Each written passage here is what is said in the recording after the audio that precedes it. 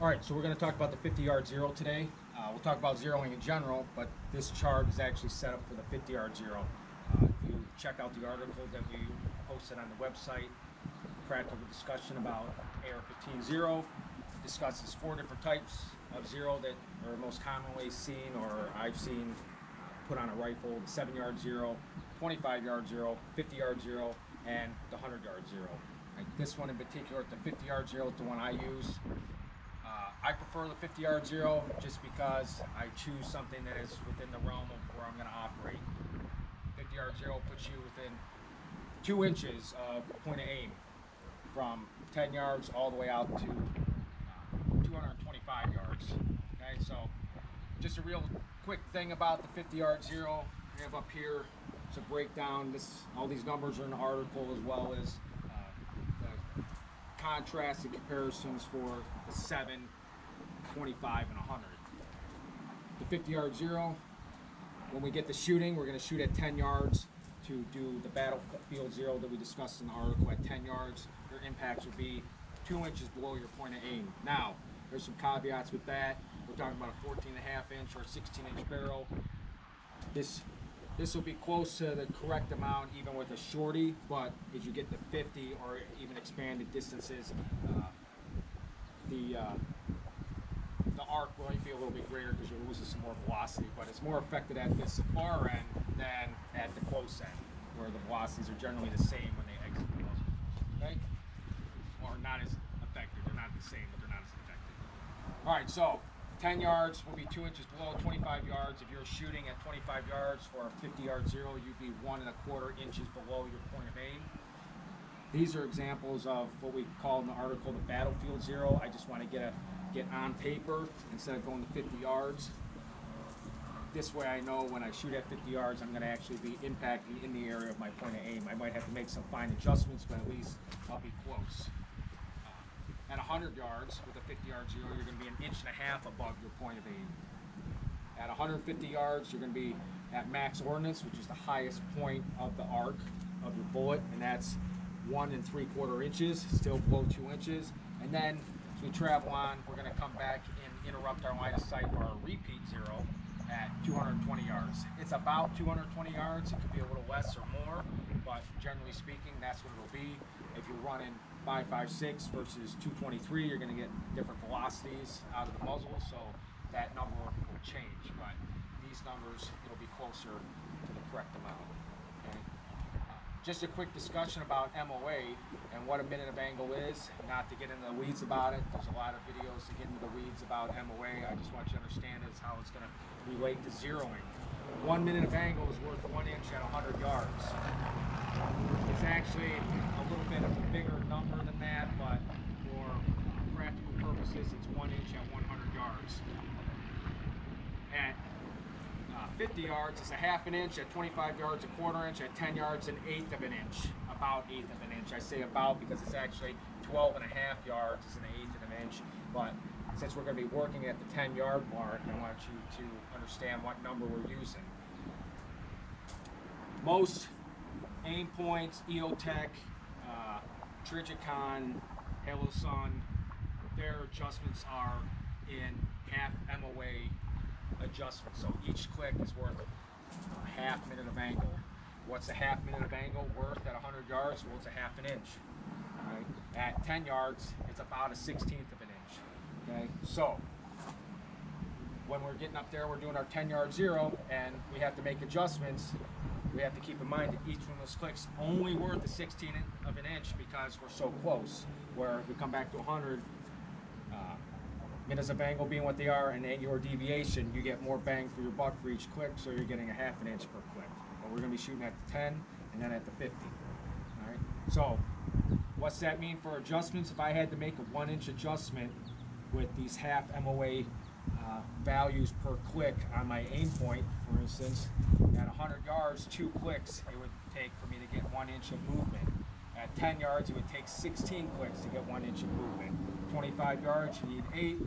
50, you need 4 to get 1 inch, right? Because of the value that you're getting. All right. So that's it for the red dots. A 50-yard zero.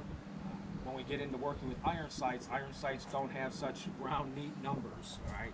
These tables, again, are in the book.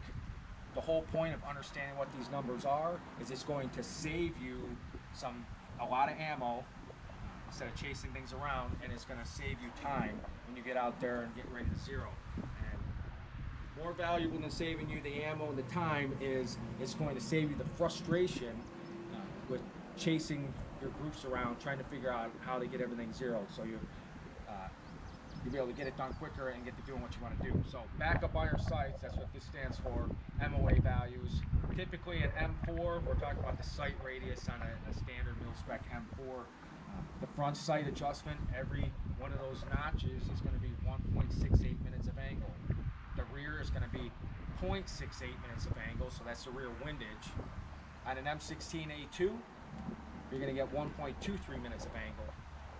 So we're talking about the full length M16 battle rifle, not the short version the military uses now, the old style 90s. And the reason I include this is I get a lot of cops in my instruction, they're still showing up with M16A2s, M16A1s, they still have that full sight radius, and there's a little bit of variance between the two, but for the A2 it's 1.23, and the rear windage is going to be a half minute of angle per click. Right. So what's that mean for you? 0.68 at 25 yards is a 17th of an inch. It's 0.34 inches at 50, and it's 0.68 inches at 100. 1.68, 0.42 at 25, 0.84 at 50, 1.68 at 100. Why don't I have the 10 yard in here? You just divide this in half to get the 10 yard, that's fine. Usually I will zero my red dot at the 10 yard, then go to the 50, shoot the true zero at 50, and dial the irons in, and we'll show that in the zero, what exactly we do to dial the irons in and get them adjusted and what it should look like, and then you just shoot that and make the adjustments, but here's the values for you. Again, those will be in the article. All right, so that's the 50-yard zero and what it looks like and what we're going to be doing when we get out there zeroing and what all this stuff means. All right. Okay, so we're up here at the target. We're going to shoot a battlefield zero, so to speak, where we're going to zero for 50 yards, shooting from 10 yards. We're going to take into account the trajectory of the bullet in relation to our line of sight, which would be 2 inches below our point of aim. I'm going to mark it on the target. I'm just showing you how you could do it on a blank piece of paper. You don't even need a fancy target. I like to do it on an index card normally. So I'll mark my aim point with a black dot.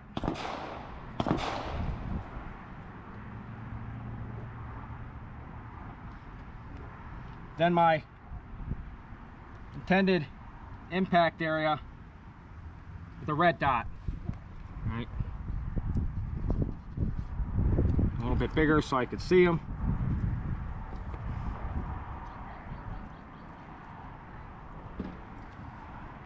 So the black dot, so I could see it with the red aim point. The red dot, because when the impacts, the holes are made in cardboard, sometimes they appear black. So I want them to contrast against the red. And when I punch out the red, then I'll know I'm good. But you can see I'm 2 inches below my intended point of aim. And that's where it should be at 50 yards. The bullet will be 2 inches below your point of aim if it's on the correct trajectory or the impact, point of aim, point of impact for 50 yards. So we'll go back to 10 yards. I'll fire a 3-round group, the best 3-round group I could shoot for the moment, and then we'll see how it shakes out for the adjustments. All right, so I'm up here, the 10-yard line. I'm gonna turn down my aim point to the lowest possible setting I could get it and still see the dot. This is so I don't get any splash over, and I can really focus on what I need to focus on. If you have the dot too bright, you get a little bit of splash. Sometimes it can mess up with your precise aim point. All right, so I'm gonna zero this BCM enhanced medium weight rifle. I got an aim point pro on it, on top of it. So we'll go ahead and zero it here. Just one thing I want to talk about before I do the zeroing is that this rifle, this particular rifle, is set up with the aim point in the wrong position. Okay, so before we get to zeroing, I'm going to move it back to the correct position. You don't want any of the rail touching. All right, this just happens to be someone else's rifle that I'm zeroing for them. and they're having zero problems, and this is going to be the culprit. When I remove this aim point, you're going to see probably some marring on the rail. That's from uneven tension, and then you're not getting a consistent zero. So first thing I'm going to do, I want to fix this on camera. Take this off. I'm going to move it back just one. You can move it back more if you want, but generally I get over the ejection port. And just as I suspected, 3 clicks on the Pro. You can see right here that paint removal, that's from the mount being here, and the rail still moves. Unless it's a monolithic rail, you're gonna have a problem if you have your mount touching even that portion. It doesn't even have to be all the way over, just that amount will move it. Remember, a minute of angle, you cannot see a minute of angle at the source, right? It's too small for you to notice it. So when you get back to distance, that's when it shows. And this would be a few minutes of angle difference, and you see the shift, and it would continue to shift back and forth as you fired the gun. You just wouldn't get a consistent zero. So you got to make sure you're not on the rail. All right, so we fixed that. Okay. So now we're going to zero the red dot, adjust it in, and then after we're done zeroing the red dot, I'll talk about dialing the irons in to the red dot. Okay, so here we go.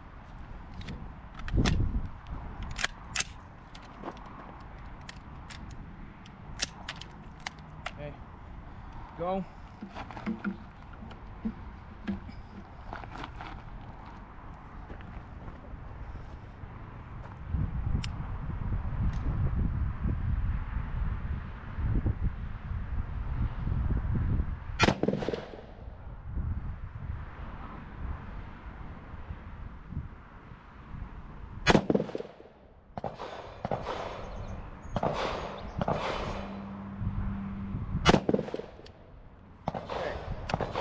This real quick so I can use my hands when I talk.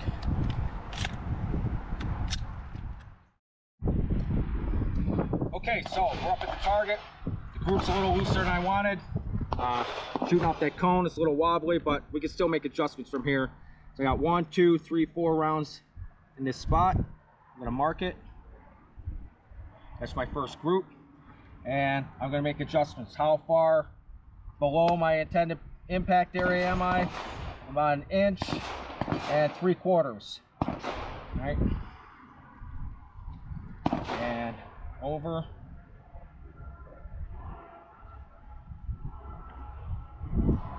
About 1.25 inches. So remember, at 10 yards, each click on an aim points have half minute of angle adjustment. So every click is worth a half minute of angle. A half minute of angle value at 10 yards is about 1/16 of an inch. It's actually a little bit less than that because 12 yards to 1/16, but 2 yards is not that big of a deal.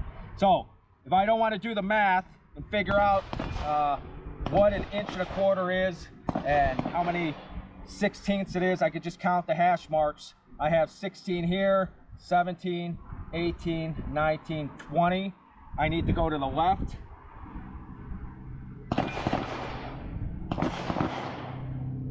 And we have 16 and 12, that's 28. 28, I need to come up. I marked this, so if I make adjustments and the math isn't adding up, I either have to check and see if I was adjusting properly, or there might be something mechanically wrong with the optic that I'm using, and then the math will tell me that. All right, so always mark your adjustments, mark your groups, so you know which one the adjustments pertain to, and then you can come back and figure it out. Just double check again. I got 1.75 inches to come up, and that comes to 16, and then another 12, 28, and 1.25 inches from center of the group to move over. So that's 16 and 4 more, that's 20. 20 left and 28 up. We'll make that adjustment right now, okay?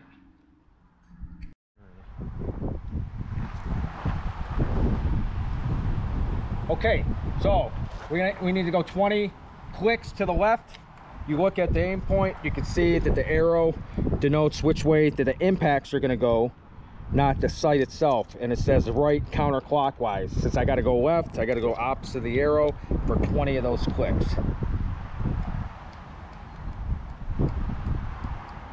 It's 10.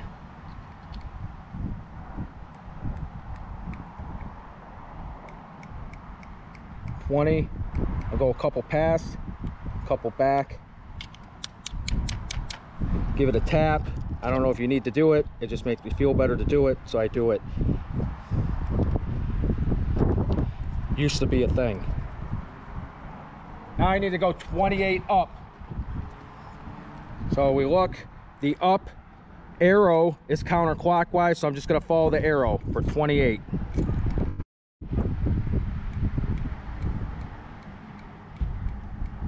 It's 10,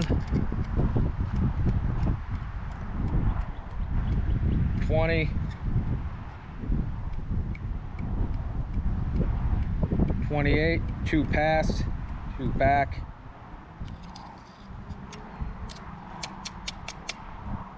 taps,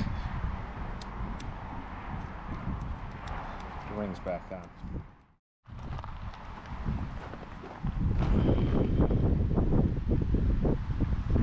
Alright, so shoot another group, hopefully better than the last one.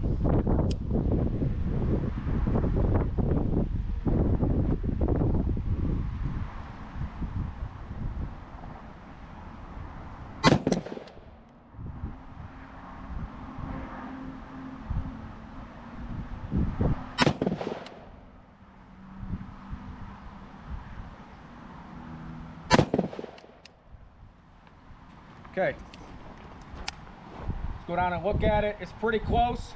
I'll probably just go with that I have there. I got one round that's right at the right elevation, and then 2 that are just below it. So what we'll do is we'll put up a bullseye target. We'll go back to 50. We'll shoot the actual range that we're at and see where we're at, what kind of adjustment we want to make. You don't want to spend too much time doing the true zero, because that's just to get you on paper. If that's all you were going to go with and you weren't going to shoot the true zero, I might spend a little bit more time, but since that's not what's going to happen here, I'm going to leave here, be close enough, go down, shoot to 50, and make my adjustments from there where I'm going to get the most bang for my buck. Okay, so we're down here at 50 yards. I'm now going to shoot my true zero, which is I'm shooting at the distance that I'm actually zeroing the rifle. I'm going to be shooting at this SR21 target. Point of aim, point of impact, that's what we're going to adjust to. I'm just going to shoot my best 3-round group we'll go with. Okay, here we go.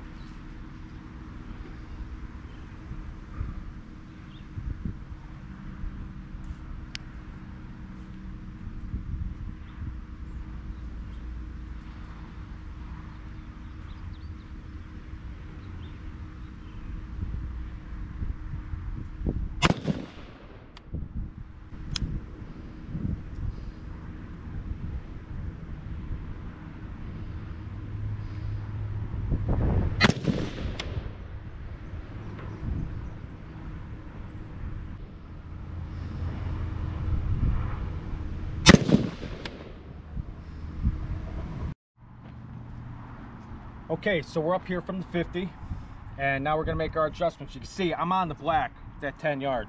I'm pretty close to the elevation I wanted. I was a little low here, I'm a little low here. Just gonna measure how far from center. So I need to come over another inch. And I need to come up an inch.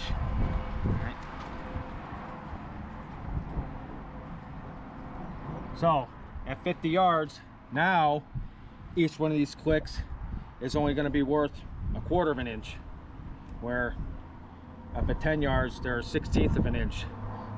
One click at 100 is a half, so one click at 50 is half of a half, which is 1/4.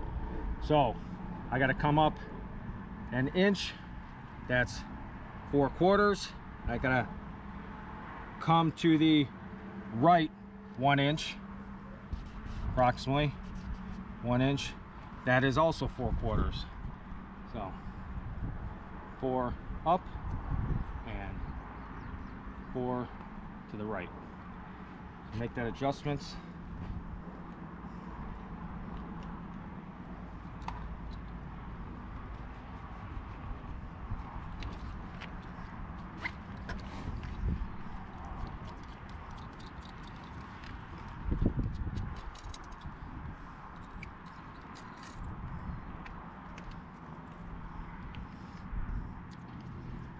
Follow the arrow for up.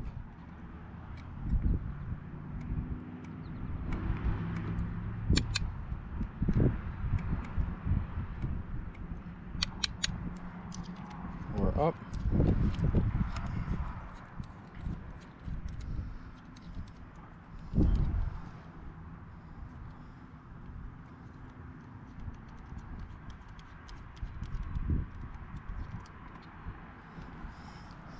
Follow the arrow for right, for the right.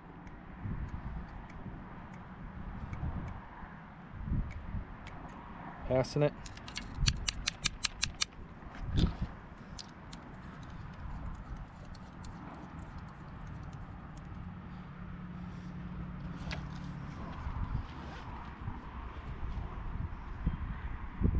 Go back to 50, shoot another confirmation group to make sure that we're on.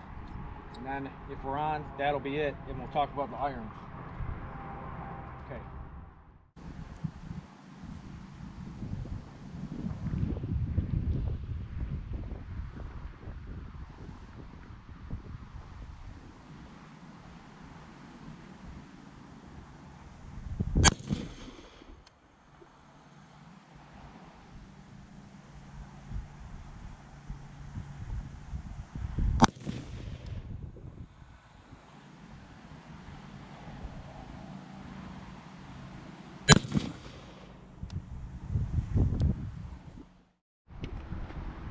Okay, so we just fired our second 3-round group from 50 yards for our true zero. We have them right here. 1, 2, 3.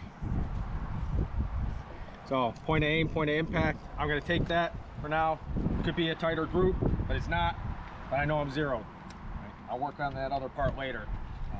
This being loose doesn't have anything to do with whether or not I'm zeroed. Everything is consistently at the correct elevation and the correct windage. All right, so now we're gonna dial in the irons to the red dot. When it's gonna be hard to get on camera, I'll just draw up top, but I'll lift up my irons. Ideally, this works best when you have 2 people.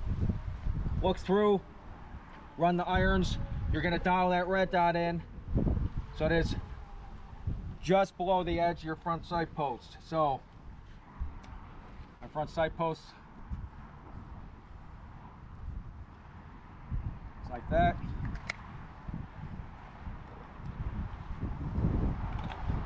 I'll end up taking a sight adjustment tool and dialing that red dot in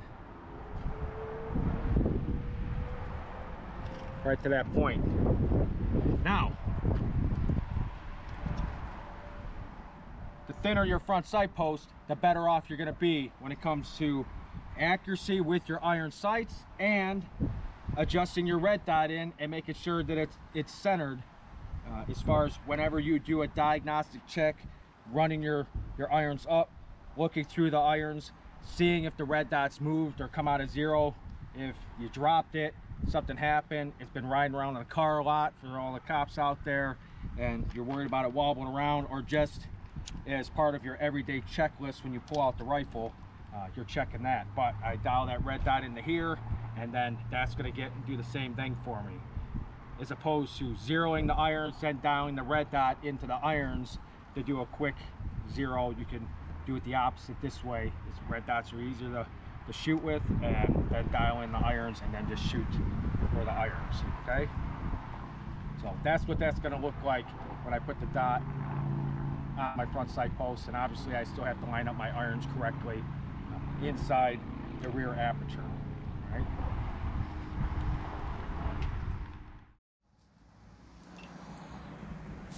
Okay, so that was the 50-yard zero. We got ourselves dialed in. Like I said, did the 10, shot at 50, dialed in for the true zero at 50. I think we did it in about 12 or 15 rounds. Think back to it, get everything dialed in. Only took about a half an hour of our life, maybe 45 minutes with all the camera movement back and forth. I've seen this thing take hours. Okay? It doesn't have to take hours, but remember, your zero can only be as good as your fundamentals of marksmanship. The ability to shoot a tight group is important because your adjustments are based off that group. The closer to consistent that the groups are, meaning shooting a one-hole group or close to a one-hole group, now you know you're getting consistent marksmanship, and then you make the adjustments off of that. So obviously you're going to have more accurate adjustments than if you have a baseball-sized group and you're trying to adjust back and forth from there. You don't know which way's up and which way's left or right. So fundamentals to get an accurate zero, work on those, and as your fundamentals get better, you can improve your zero. But it doesn't have to take hours and hours, and it doesn't have to take a lot of jumping around. Just follow these steps that we laid out, follow the math, trust the math as it's here, and as you're finding it downrange, and you find that it's quite easy to get your rifle dialed in. All right, thanks for watching the video. Come check us out at workmanfirearms.com or at workmanfirearms on Instagram. Thanks.